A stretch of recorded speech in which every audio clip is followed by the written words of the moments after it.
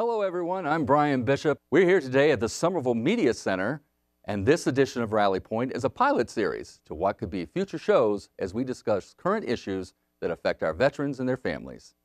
I'd like to thank Erica Jones and the entire staff and crew here at the SMC for having me here and look forward to a great partnership moving forward.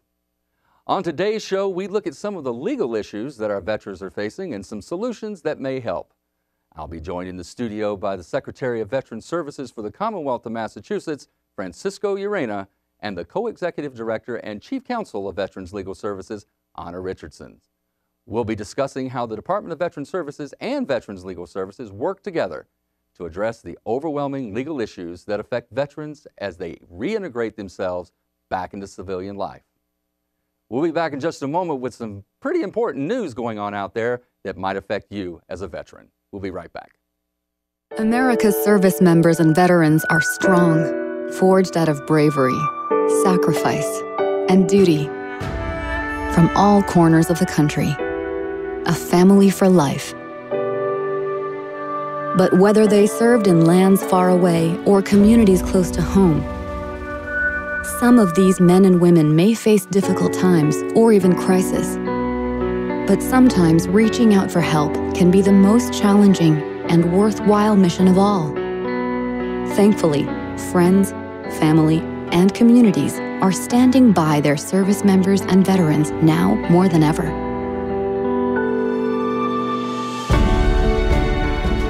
We're all in this together. When you recognize something isn't right, make the call to the Veterans Crisis Line or Military Crisis Line. During times of crisis, reach out and call. Dial 1-800-273-8255 and press 1. There's quite a bit of news out there affecting our veterans, and here are some of the highlights. Well, the United States Department of Veterans Services finally has a new chief. Robert Wilkie took the oath of office Monday, July 30th to become the new Secretary of Veterans Affairs and takes over a department riddled by poor morale among employees and political infighting at the top. At a White House ceremony, President Donald Trump looked on as Vice President Mike Pence swore in Wilkie, who's 55 and a native of North Carolina, who served as an intelligence officer in the Navy and holds the rank of colonel in the Air Force Reserves. Wilkie's taking on a very tough and important position, said President Trump. Trump said Wilkie had the task of implementing two key pieces of legislation passed in his administration: the VA Mission Act expanding private health care options, and the VA Accountability and Whistleblower Protection Act, that's hard to say, aimed at speeding up the process of firing poor performers. Vice President Pence also swore in Wilkie's predecessor, Dr. David Shulkin, who was fired by Trump in March. Wilkie became the 10th VA Secretary since the department was made a cabinet post in 1989, and was the case with Shulkin, the only carryover from the Obama administration in the Trump cabinet. Wilkie was not the president's first pick. Trump nominated Rear Admiral Ronnie Jackson, his personal physician and head of the White House Medical Unit, to head the VA, but Jackson withdrew his name amid questions about his lack of experience at the top. Wilkie, who has been serving as Undersecretary of Defense for Personnel and Readiness, was brought over to the VA in early April to serve as an interim basis as VA Acting Secretary. As Acting Secretary, Wilkie indicated he was well aware of the poor morale at the VA and backbiting at the top over the expansion of private health care options for our veterans. Wilkie will be taking over the nation's largest health care system with 171 hospitals and more than 1,000 clinics and other facilities. Wilkie said his main concern in taking the VA Secretary's job is getting veterans access to the treatment they have earned. Wilkie says he is determined to work tirelessly to change and improve a culture that has plagued the department for decades. Mr. Secretary, we wish you well. Our veterans need help, and they're waiting. For more information on Secretary Wilkie and all VA programs, visit www.va.gov or contact your local Veterans Service officer. A little closer to home, a comprehensive veterans benefits bill that would replace Massachusetts' Valor Act with a narrower veterans jail diversion program is awaiting a signature from Governor Charlie Baker. If signed, the bill would expand property tax breaks for veterans and give paid military leave to members of the armed forces. The BRAVE Act, which passed unanimously in the House and Senate back in May, would repeal the state's controversial Valor Act while expanding benefits to service members and their families. The Valor Act was signed by Governor Deval Patrick in 2012 to create a way for veterans who were returning from combat with substance abuse and mental health problems, a way to get by without getting stuck in the criminal justice system. The well-meaning legislation allowed some veterans in Massachusetts to avoid or try to avoid assault charges, thus says the Boston Globe. After a New Bedford man accused of assaulting and strangling his girlfriend was cleared of all charges based on his military service in 2017, legislators promised to change the law. The Valor Act established a way for veterans with no criminal record who are charged with a crime in district court to be sent to pretrial diversion programs focused on treatment or education. In April, Governor Charlie Baker signed a sweeping criminal justice reform bill that expanded diversion programs to all adults, and at that point, any concern over supposed diversion abuses were resolved, said Senator William N. Brownsberger. Veterans had the same rights as civilians at that point. He said under the new language introduced last week, a veteran would be considered for a diversion program after a 30-day assessment, which is twice the number of days allowed under the state's new criminal justice reform bill. The bill also allows veterans who have developed mental illnesses or substance abuse problems as a result of combat diversion for one drunk driving charge if no one was injured. Less controversial elements of the bill also reserves parking spaces for veterans at local government buildings, and it increased the cap for the amount paid for funeral benefits for indigent veterans from $2,000 to $4,000 per burial. It also marks April 5th as Gold Star Wives Day. This bill provides studies on a number of topics. All of this is the goal of understanding the many issues our veterans face. This bill continues to ensure Massachusetts will never forget our veterans and extends our commitment to lead the country in veterans benefits. The Walnut Hills visits the Commonwealth this summer in 2 locations. And this summer, the Commonwealth played host to the Vietnam Veteran Memorial Fund's Walnut Hills. The citizens of Fitchburg and Weymouth saw thousands of visitors pay tribute to the men and women who heroically served during the Vietnam War. 24 hours a day, a stream of veterans, active military, family members, and curious ordinary citizens gathered to view the names and relive memories of service and sacrifice during one of the most turbulent times in our history. The wall features the names of more than 58,000 military members who died in Vietnam or from wounds sustained in the Vietnam War from 1957 to 1975, and it's a slightly smaller replica of the monument erected in 1982 in Washington, D.C., which came long after the return of those who survived the tours overseas. An important event taking place right here in Somerville is the 2018 Somerville Veterans Memorial Parade. You might be asking yourself if it isn't time for Bryan to take a vacation. Well, you might be right there, but I can assure you that you're not hearing things, and I haven't started packing for McLean's Hospital just yet. As many of you remember, this past year with the threat of severe weather, we had to cancel for the very first time the Veterans Memorial Parade that is usually held in May. We promised that we would not say goodbye to 2018 without presenting an incredible celebration of service, and that is what we're planning to do. So mark your calendars for Sunday, November 4th, as the first Somerville Veterans Memorial Parade that will truly celebrate the service of our veterans and honor our active duty, Guard, Reserve, and Auxiliary units as we kick off Veterans Month here in Somerville. There'll still be bands and, of course, the ever-popular Shriners, but this will be our city's largest parade, so plan to join us for this spectacular event. The parade will begin at noon and follow the traditional route with some minor modifications expected for any impending construction issues that might arise. This is one event you will not want to miss. When we come back, we'll be speaking with our guests, Secretary Francisco Urena and Anna Richardson, on veterans' legal issues. This When Rally Point continues. At the end of your workday, do you know you've made a difference? These people do. You see, these doctors, nurses, counselors, and health technicians work for the Department of Veterans Affairs. They get to care for perhaps the most deserving of all Americans, the men and women who've served in our nation's armed forces. Visit vacareers.va.gov to find out how you can make a difference too. And welcome back to Rally Point. When a man or woman joins the military, they swear an oath to support and defend the Constitution of the United States against all enemies, foreign and domestic. They are sharp, well-trained, and highly motivated. They're sent to parts all over the world and are subjected to situations that are in some cases horrific and unimaginable to civilians. But no matter the situations, most of our soldiers, sailors, airmen, Marines, and Coast Guardsmen are able to complete their missions and return home. However, some never come home. Those that do return may be plagued with post-traumatic stress, traumatic brain injuries. They develop substance abuse problems or mental health illnesses that cause them to make poor decisions, and they begin to have legal problems. In most cases, these issues arise due to their service and the situations they were forced to endure. Our guests today are all too familiar with these situations and work every day to ensure these veterans are taken care of and have legal services and information on how to get help with any and all issues they may be faced with. But they do so at different levels and in different ways.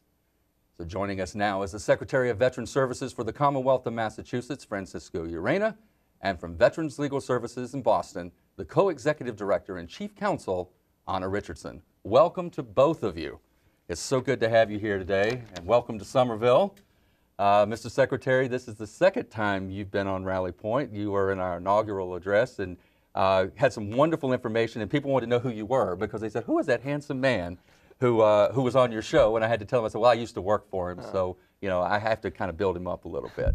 But we're so glad to have you back in Somerville. And Anna, you and I, we've known each other for a while, and we've worked together on several issues that affect our veterans. What I want to talk about today, though, are the growing legal issues that our veterans are having to deal with when they come home. Mr. Secretary, in your role as Secretary of Veteran Services for the Commonwealth, how does your department help to ensure that our veterans are getting the services that they need? Oh, first of all, thank you, Brian, for the invitation. It's such a privilege to be on Rally Point and be here in the great city of Somerville. We're so pleased in Massachusetts that we have so much support towards veterans, and that support goes in the aspect of services. Now, first and foremost, most veterans that come home are successful individuals reintegrating into community. There are numbers of veterans that are in need, and I'm glad to have partners like Veteran Legal Services who are there to provide in some level of outreach, some level of access to the legal system in the ways of support with attorneys that are pro bono.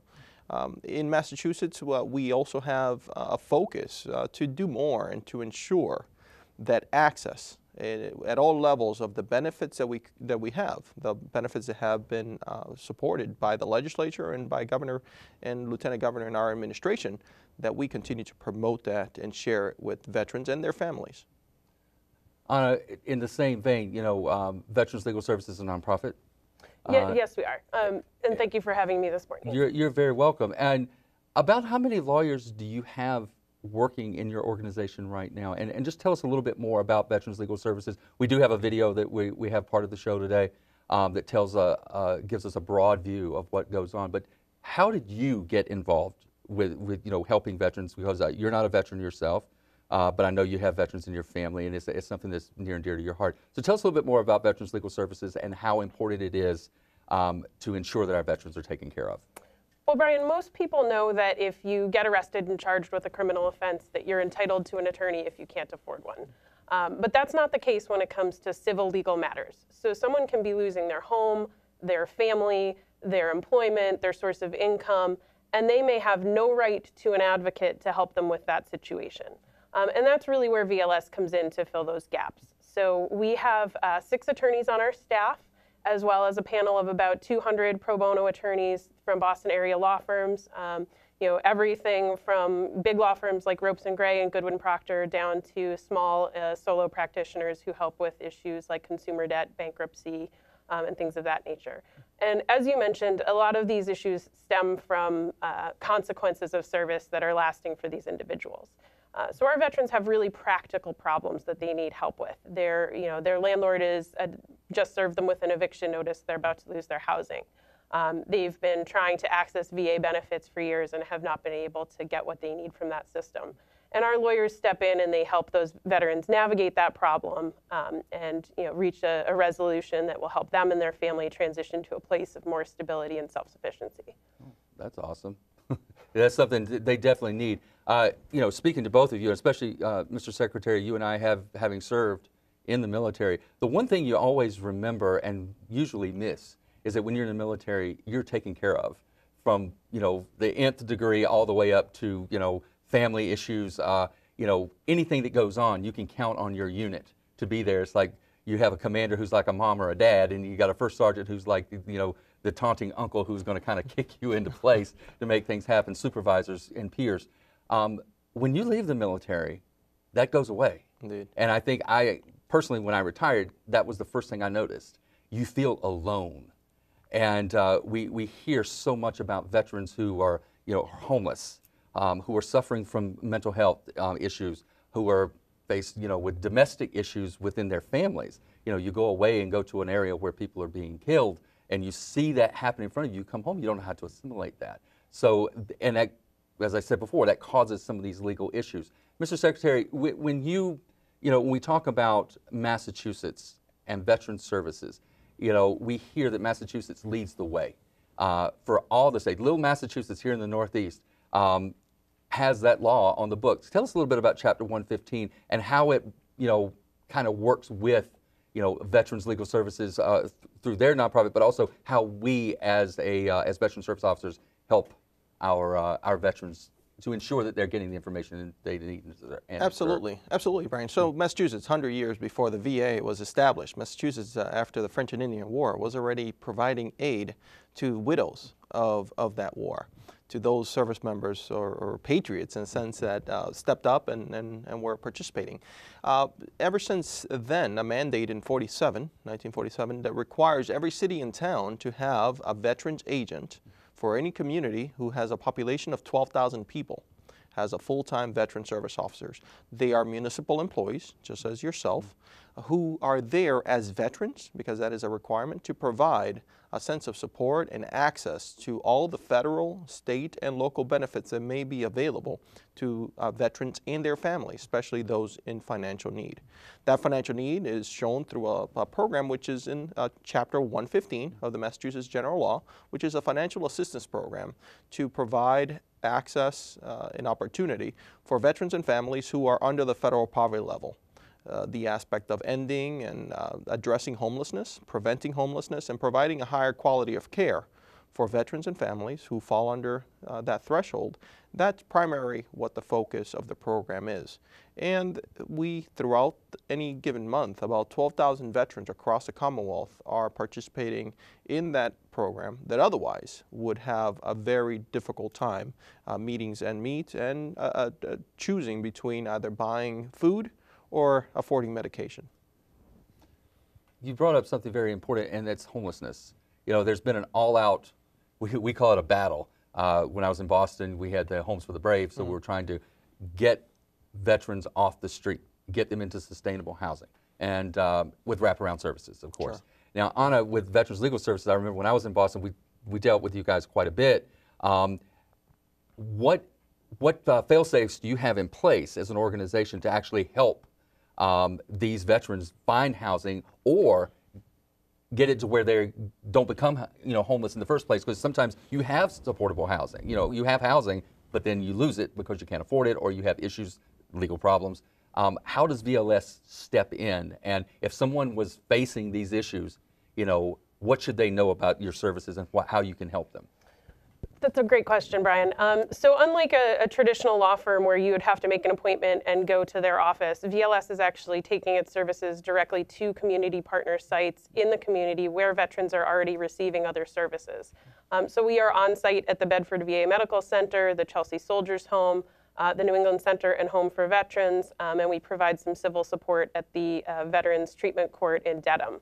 So, if a veteran's coming into one of those sites seeking health care or housing assistance or, food assistance or something like that, we're already right there working directly with the providers providing wraparound services. And these community partner sites offer housing search counseling. They have advocates who assist with that. They have social workers and other professionals who can intervene if there's an issue going on with someone in their apartment. They can, the VASH program can often provide services where they actually make home visits to that veteran as part of their service plan. So there are a number of ways that we can work with these providers to provide holistic support while we also deal with the legal issue, whatever it may be. That's awesome. So when we're talking about jail diversion programs, what do you see has been some of the wins as far as the Veterans Jail Diversion Program and how it helps to bring veterans back up to an acceptable level out in society. You know, here in Massachusetts, there is a mandate that every court participates in jail diversion opportunities for veterans and veteran treatment course more specifically. It gives an opportunity to treat the veteran for that root cause that may have led them to fall on the other side of the law. We have great successes in Massachusetts. One of them comes to mind is a young veteran who graduated, the first graduate of the Lawrence Veteran Treatment Court, who after treatment was then able, because of the sense of the treatment that he received, to then re-enlist again into the Massachusetts National Guard and was able to then go on a deployment of his choosing because of the treatment. Otherwise, he would have had a negative discharge against him and probably all his benefits would have been lost. But he's now a great member of society who's serving our country. Well, that's outstanding. So we're seeing that these programs work. You know, veteran homelessness is down to one of its lowest points in history. We do have the jail diversion programs that actually help our veterans to not be mired down into the judicial system. We can actually get them the help that they deserve. So I think that these are things that are really important to our veterans. And I got to tell you, Massachusetts is so lucky to have these programs. And it's so lucky to have people like yourselves. No, Mr. Secretary, your service, thank you for your service and that all you've done as a Marine, all you've done as a veteran service officer, a commissioner in Boston, and now secretary running the veteran services in this Commonwealth, and continuing to have an impact on every single veteran in this Commonwealth. And Anna, the work that you guys do at Veterans Legal Services is incredible. And it's an honor for me to know you and to know all of you down there, especially my sunshine over there, Lynn Girton. You tell her I said hi, who's your pro bono director, but it's phenomenal things that are going on in the Commonwealth of Massachusetts. And I'd like to thank you both for being here on Rally Point today. And we'll have you back sometimes and we'll talk a little bit more about how we're moving forward to help our veterans. Francisco Urena and Anna Richardson, thank you so much for being with us today here on Rally Point. I'll be back in a few moments with some final words. Thank you.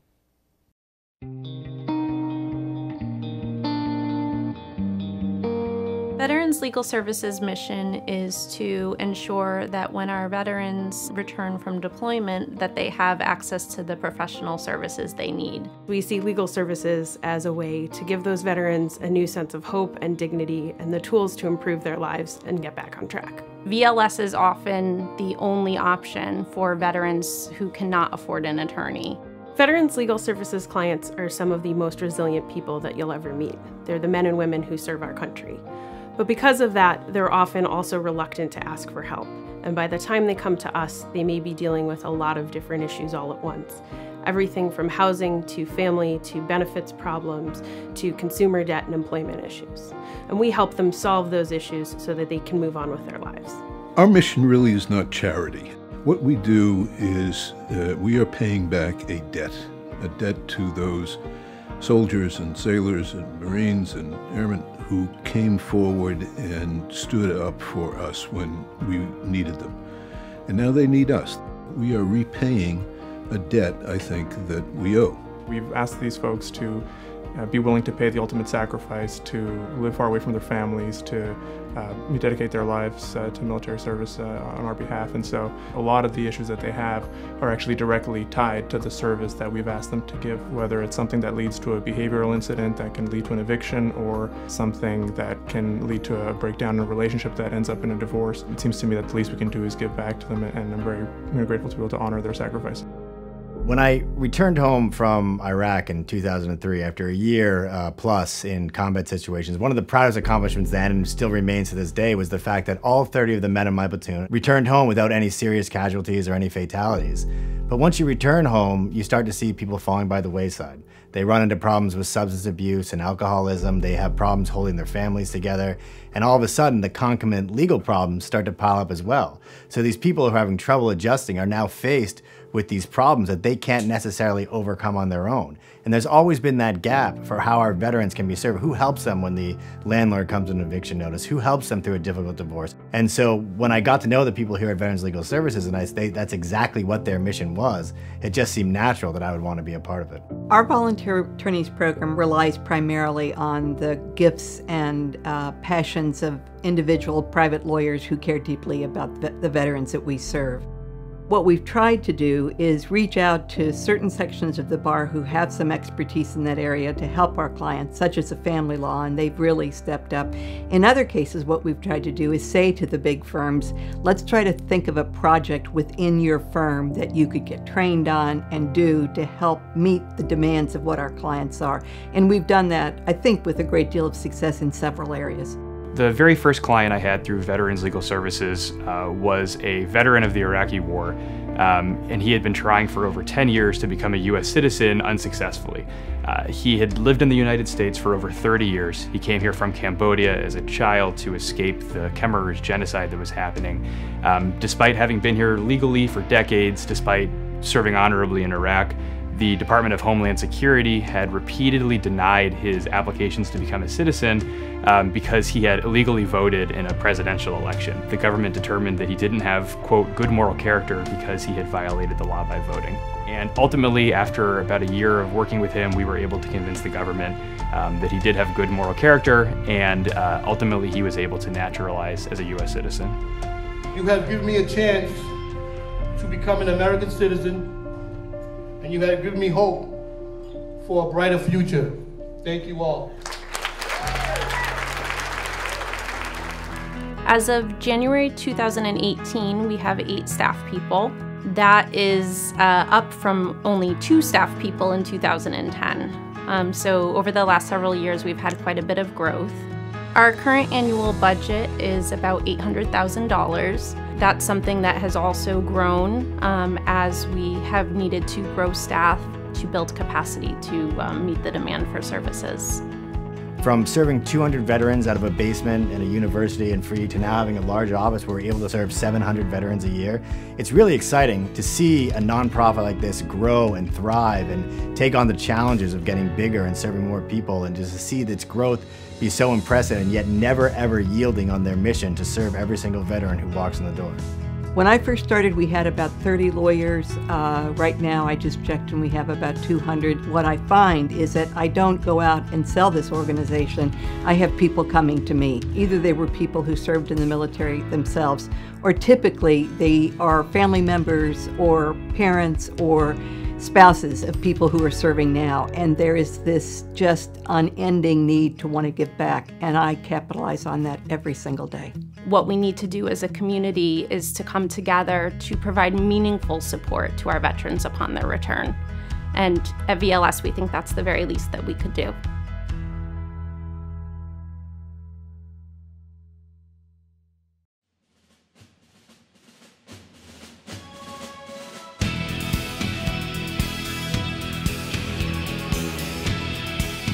Serving in our armed forces is a privilege and an honor.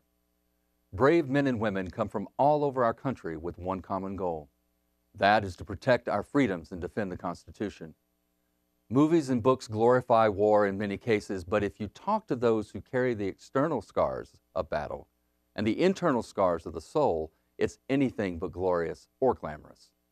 We owe it to our veterans and their families to continue to do all we can to ensure that no one is left behind.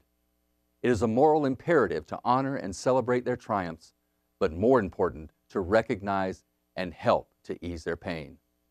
Our show today gave us a glimpse of services that are out there to help. If you're a veteran or a family member who is in need of help, reach out. Reach out to friends. Reach out to the VA. Reach out to your local Veterans Commissioner, and in Somerville, that happens to be me. No veteran should have to go it alone. We're here for you. That's part of the perks of service. We are one family created out of the love of our country, where no brother or sister should feel helpless, alone, or defeated. You matter. From all of us here at Rally Point, thanks for watching. And if you're a veteran, thank you for your service. You have served this great nation. Now it's time for us to serve you. Take care, and we'll see you next time.